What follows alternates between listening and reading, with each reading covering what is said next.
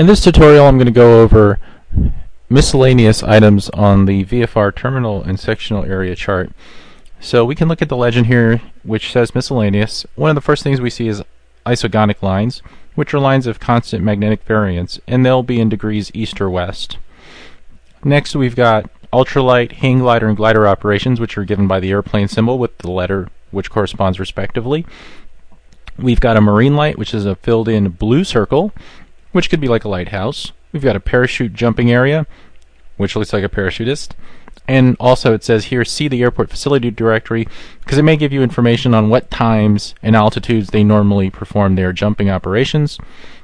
And then last but not least, we've got these VFR waypoints over here. And again, it says to see the airport facility directory for position information. Now, continuing on with these VFR waypoints, let's go to the bottom corner on the right of the sectional chart here, and we'll find an information box. Basically, what it's saying here is that these VFR waypoints are selected and named by the controlling agency, and they're not official names, so they are subject to change, but you should be aware of them.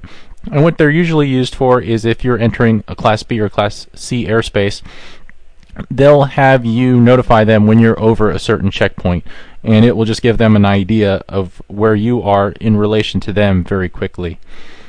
So let's see if we can find some of these airspace, or I guess miscellaneous airport airspace symbols on the chart.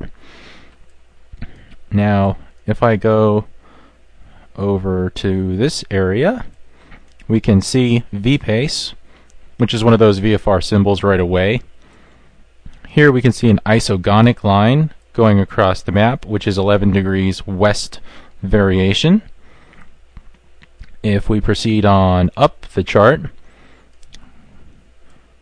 what we'll find over here is that we've got another VFR waypoint at this unprepared airport.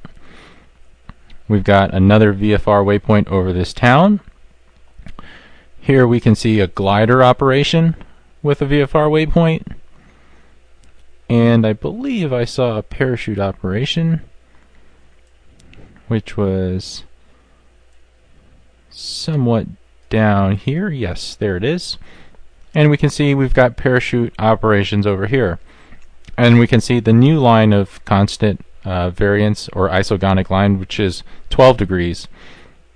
And anywhere between these two, you could just interpolate based on the distance. So overall, very easy to use, and those are the miscellaneous items.